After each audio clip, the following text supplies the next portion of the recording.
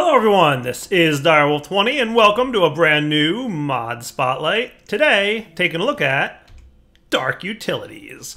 Dark Utilities is a newish mod. It's around for 1.10. It's currently in the Direwolf20 mod pack, and I wanted to make sure to spotlight it for you guys so you saw all the cool stuff that it has and how to use it.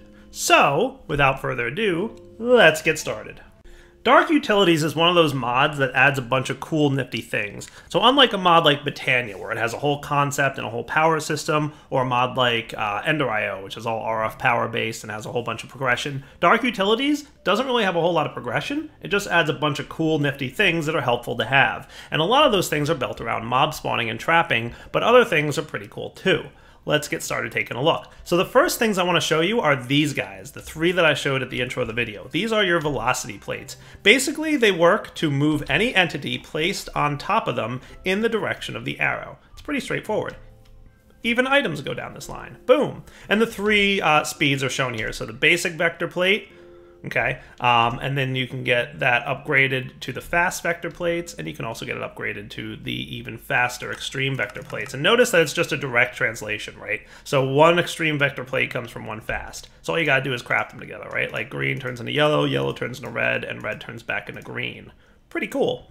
And then obviously their main feature there is their speed. The other thing that I'm going to show you guys probably once or twice, but then maybe go into a little bit more, pretty much every item in the game has an in-game description on this information tab in JEI. So if you have JEI installed, you're going to have this information screen shown up to you. So you can see here, fast, slow, etc. Pushes mobs extremely fast in the direction it points. Sneaking mobs are not affected.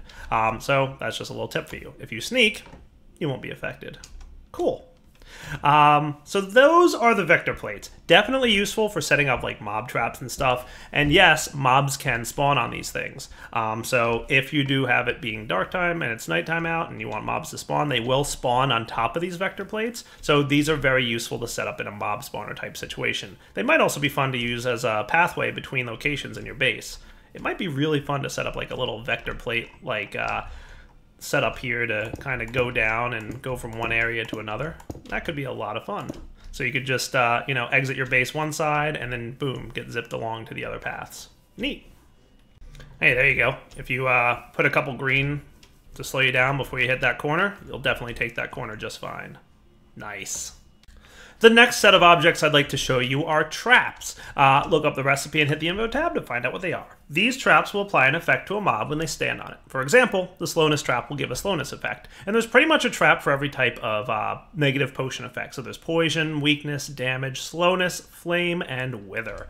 So if you throw down the slowness trap, boom, as soon as you stand on it, you're getting slowness 3. Oh, that's awful. And then, of course, when you get off of it, that slowness effect will be removed. So as long as you're standing on it, you have that effect on you at all times. Pretty cool. So you could use your vector plates in combination with these traps to push mobs onto traps to weaken them in interesting ways. You can also throw down a damage trap that'll hurt anything that's standing on it. And then, of course, you've got like your weakness trap to give you weakness, poison to give you poison, etc., etc. So pretty much any entity that passes over these traps are going to get the debuff that's indicated on the tooltip. Flame traps will light you on fire. Ouch. And withering traps gives you the wither debuff. Ouch. So yeah, lots of fun stuff can be done with these cool traps. The Ender Tether. Pretty nice little toy. You just place it down the world like a torch. Works pretty well too. What does it do? I'm glad you asked. It prevents Endermen from teleporting away. I love it. So basically if there's any Endermen nearby and they try to teleport away from you, they're going to get teleported right to that tether instead of teleported away from you. See how they bounced right back instead of teleporting away from me? And it's daytime. You know Endermen like to run away during the day. Not going to happen if there's an Ender tether nearby. It also might prevent other forms of Ender teleportation in the area, so do watch out. Notice how I'm throwing Ender Pearls, and instead of standing or landing where the Ender Pearl landed, I'm landing where the Ender Tether is. So, yeah, not going to work. The next set of items are also really pretty cool and useful for, you guessed it, fighting monsters. These are mob filters. Mob filters are neat. Basically what they are blocks that only certain types of mobs can pass through. So for example, if you were to get, and this is useful for animal farming, the baby filter, only babies are allowed to pass through the block. So it's a solid block that exists in the world. So let's go ahead and try out that baby filter. Where'd it go? There it is. Cool. So the baby filter would go here. And now this is a solid block to any creature that's not a baby animal. Neat. So watch this, right? So we're going to dig out the space under here. And if we had 2 cows, 1, 2, and cross your fingers if this works, the baby fell right through because it's a non-solid block to baby animals. And you can see that there's a bunch of different options for this. So there's the player filter. Players will see it as a transparent block. There's also inverted versions of these. So the inverted version of the player block prevents, so for example with this, the baby filter allows anything but baby mobs to move through it, right? So with the inverted version, basically the player sees it as solid, but every other entity in the world, it's transparent, right? So if we were to have a zombie here, he thinks it's solid, but then when he walks on it, he falls right through. Because this is the player version of the inverted block. Neat, right? So the inverted mob filter means that only the thing listed on it, and then the regular mob filter means that only the thing listed on it falls through. Cool? There's mob filters for players, for undead mobs, arthropods, which I guess are spiders, hostile mobs, animals, water, babies, pets, slimes, fire-resistant mobs, and finally boss-type mobs. And then, of course, there's the same inverse version for all those as well. Similar to the mob filters, you've got item filters, or item grates, they're called. These basically are transparent for items, but not for any other living creature, right? So if you take a look at the info tab, allows items to move through it, but prevents other entities. So this is a great way to make it so that, you know, you can put this underneath your animals. You can put a bunch of them underneath your animals, and then have items fall through if animals are dropping items. So like maybe a good way to do an egg farm, for example. The eggs would fall through, the chickens would not. Anybody that's played with redstone has had the need for a simple redstone timer. This is all this is. The timer block. Basic redstone timer causes a short redstone pulse every few ticks. If you right click on it, you can specify it in ticks. Remember there's 20 ticks in a second, so 10 seconds is 200 ticks, 100 ticks is 5 seconds, etc, etc. It lets you know in here. Press the done button or enter key to save the settings. The minimum is 10 and the maximum is 12,000. Cool. And that's just a little timer that will emit a redstone pulse every so many seconds, currently set to 5. I don't know about you guys, but I have definitely built in caves that I didn't realize were slime chunks, and then were annoyed to find that there were slimes spawning all over my slime chunks. And I'm like, man, do I have to move the cave? Remember this happened to me on Forgecraft with my industrial craft area? Slimes were spawning all over the place. Luckily, we've now got a block called the anti-slime block. Does what it says on the tin. Prevents slimes from spawning near the block. Dude, that is awesome. Am I wrong in thinking that I've never seen any other mod have that feature? I mean, I'm not saying that no mod on the planet has had that feature before, but no mod that I've ever used has had an anti-slime block that I can think of. Vanilla Minecraft redstone experts know how to build a block update detector in vanilla Minecraft. However, those of you who are not so experienced may not even know what a block update detector is. Basically, all it is a block that updates or triggers a redstone signal when an adjacent block updates. So notice how me placing a piece of dirt or breaking a piece of dirt next to this thing triggers a redstone signal. The ones on the corner do not. So it's on the 4 cardinal sides of the thing. Even on the top and bottom, it looks like it works too. Nice. So this will basically emit a redstone signal when the block update occurs on any side. So pretty neat. Tilling doesn't count, but placing seeds does. Note that tilling the block next to the block update detector does count though. The sneaky block. Sneaky blocks are cool because it's pretty much like stone, except you can click on it with any other block and it'll steal that model of that block. It's pretty cool. So for example, if we want this thing to look like dirt, we can make it look like dirt. If we wanted to make it look like wood, we can make it look like wood. If we wanted to make it look like sand, we can make it look like sand. Cool. Notice that it's still stone. So breaking the sand, quote unquote, with a shovel isn't going to work. Breaking it with a pickaxe will.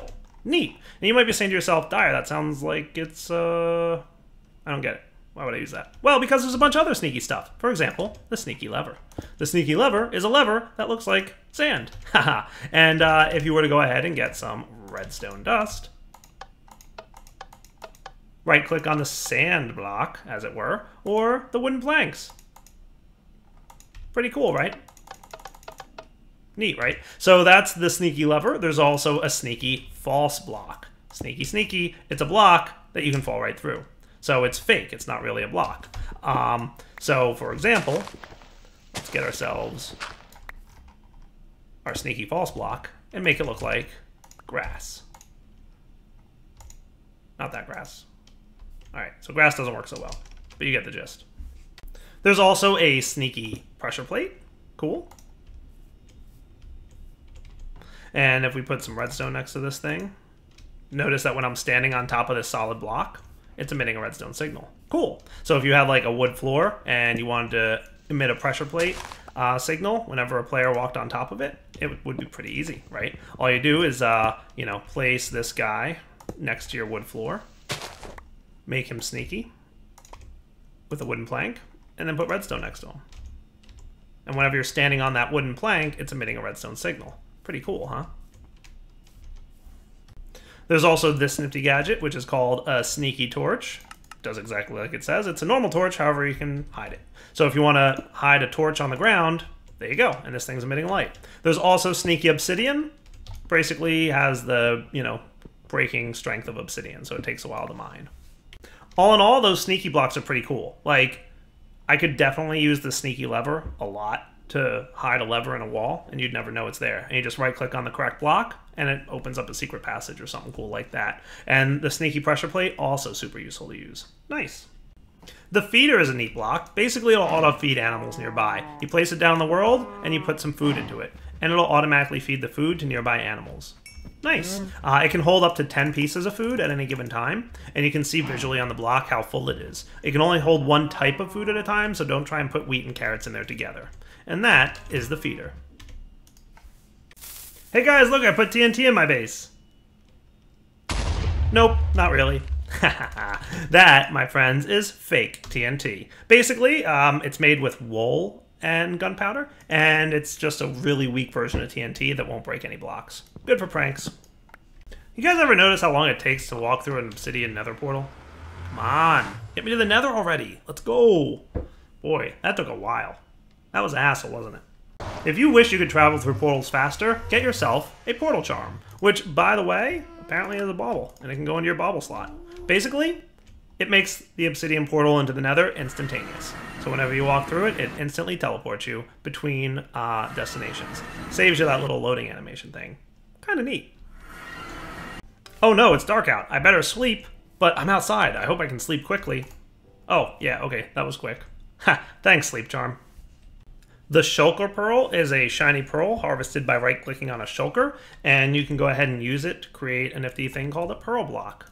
Cool. These pearl blocks are just kind of nifty little decorative blocks. Nothing too fancy about them. That's all it is. Gives off a bright light, though, so that's nice. And then there's brick versions and carved brick and all that good stuff. The null charm. Pretty nice little device. Obsidian, an unstable ender pearl, and a regular ender pearl. Unstable ender pearl, by the way, comes from wither dust, which you get 3 of when you get a wither skeleton skull. Cool. This thing, when you shift right click, can specify items, and any items in the specification will basically be voided whenever they're picked up by the player. Nice. So if you go mining and you have a ton of cobble that you don't want to pick up, just put it in the null charm. You'll notice that there's several slots to list, so if you wanted to have the same thing happen with dirt, not a problem. Buy dirt. And again, this can be worn as a bauble. The focus sash might be a nice little way to stay alive. It will basically prevent you from being one hit by a monster and killed instantly. The ender hopper is a nice little way to automatically pick up nearby items. Simply place it on top of a chest. Sneak right click on it to show the radius of the area that it will pick up from. And then any items in the area will automatically be picked up by the ender hopper, zoink, and sucked into the chest. Pretty cool, right? Not bad. Sneak right click again to remove that. Cool. Oh, and it should be noted that you don't have to have that up and running in order for the pickup to happen. It's only to show the radius of how far it can pick up from. Neat. There are 8 decorative chests that are available in Dark Utilities. There's the Glacial, the Glass, the Jungle, the Mystic, the nether, the royal, the sandstone, and the prismarine. These function just like regular chests. All they are is just a retexture. They just give you options for if you're building in special areas. So like if you were building like a sand temple and you wanted to go with this or some kind of underwater area, this would be a nice chest to use. They literally function exactly like a regular vanilla chest, including the size. They are just a decorative option. There are a set of 7 rings that are available to you that will boost the enchantments of existing items. These rings have to be stored either in your offhand slot or in a bauble slot. So for example, the Pyromancer's ring gives you a fire aspect of 1. So if you were to go ahead and throw your Pyromancer's ring into your ring slot, your sword should now have the fire aspect ability on it. So if we were to go ahead and spawn a spider, note that he's getting lit on fire. Nice. That's pretty cool. There are 7, like I said, so there's efficiency. That one basically gives you the efficiency ability. Depth Strider, Knockback, Protection, Luck of the Sea, and Frostwalker. These all apply the same enchants that you would get, and it boosts it by 1. So if you had, and it says here on the tooltip, for example, if you have a sword with Fire Aspect 2, the ring will raise it to Fire Aspect 3, because the sword has 2 on it, plus 1 from the ring makes it 3. Pretty cool. If you had efficiency 5 and you threw a ring on here, totally now have efficiency 6. Nice. 2 more charms to show you guys. The first one is the Gluttony charm. Basically lets you eat faster. Wow, that was quick. It also says on the tooltip to be careful because you may eat more than you intend to with this charm. So just be a little careful with it, but definitely makes you eat faster. Kind of neat. And then finally, the Aggression charm. This one, according to the tooltip, increases the aggression range of the player. Normally, only the mob being hit will aggro to you, but this will make all mobs of a similar type aggro. I have no idea why you would want this charm on you. That sounds horrible, but whatever. So I guess it basically takes the same thing that pigmen do, right? If you hit one pigmen, they all hate you. It does the same thing to all other mobs, right? So it affects zombies and spiders and all that. It'll make all nearby zombies come after you when you hit one. Why would you ever do that? I don't know. But there must be a reason. And that's about it for the Dark Utilities Mod Spotlight. Bunch of cool little nifty little gadgets. I definitely like the mob filters and the inverted mob filters, the item grate, the vector plates. All these things are pretty cool. The traps are pretty neat as well. Pretty much all the good stuff in there. It's a pretty cool mod. Definitely recommend you guys checking it out. Like I said, it is part of the Direwolf 20 pack. And for now, Direwolf 20 signing off. Hope you guys enjoyed the Spotlight, and take it easy.